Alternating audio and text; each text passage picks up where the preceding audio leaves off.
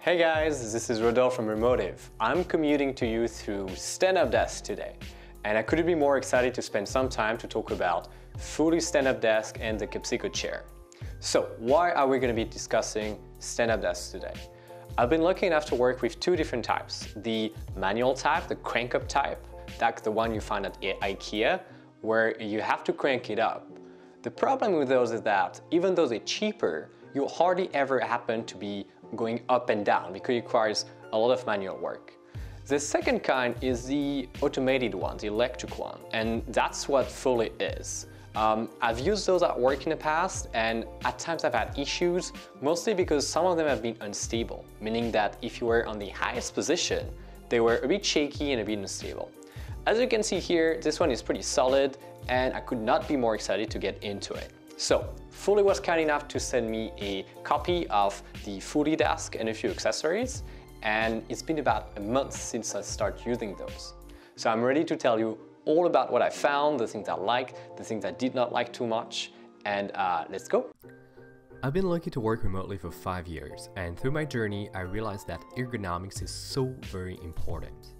Especially since I've been prone to back pain, I've been giving this a lot more attention. What you're looking at right now is Fully's smaller desk. I only have a limited space, so I could not fit a bigger one, but it's absolutely awesome. I also use a Capisco chair and a shelving unit. The chair is made in Norway, and you can feel it's a very high quality product with a lot of attention to detail. Since it's been specifically designed for stand-up desk, it goes extremely high, so I had a foot ring added as well. And you can also turn it around to work the opposite way, which is kind of nice. When I do decide to work on a stand-up position, I have a mat called Movement, and that helps you to reduce fatigue when you're standing up for hours on end.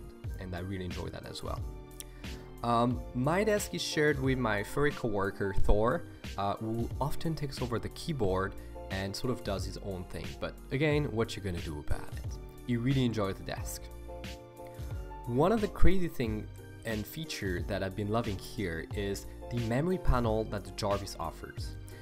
Especially if you are a few people using a desk, or if you'd like to work from various positions, this memory headset helps you memorize what height you were at, so you don't have to keep guessing, you can just put the setting you like.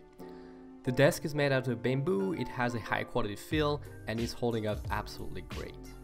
I also had installed options that are grommets and wire tamers, so that only a couple of wires are visible, the rest is snugly fitting underneath the desk, which makes for a neater setup as well.